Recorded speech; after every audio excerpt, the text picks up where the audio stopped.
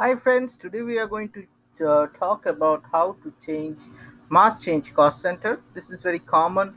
Lots of times you have to change some certain fields to a certain value, and we'll show how you can do it with very less effort.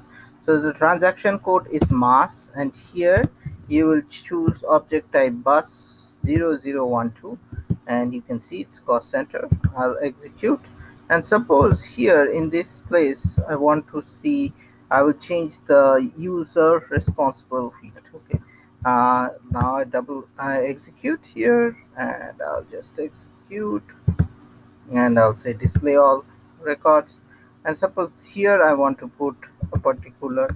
So this is very useful when you the value to be changed is the same. Okay.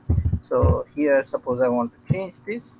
I change, this is the current field, this is the change field I want, and I'll just click on perform mass change, and I'll click save.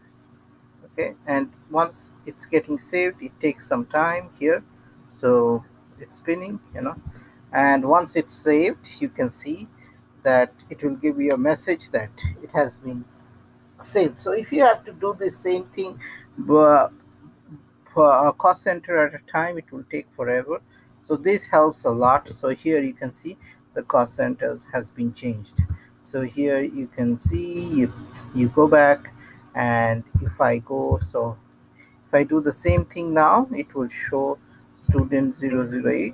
Okay, so this is very useful, and here you can see, and you can use this all the time. So this is just one field you can do other fields, and make sure you cannot change the primary key. Okay, that's it.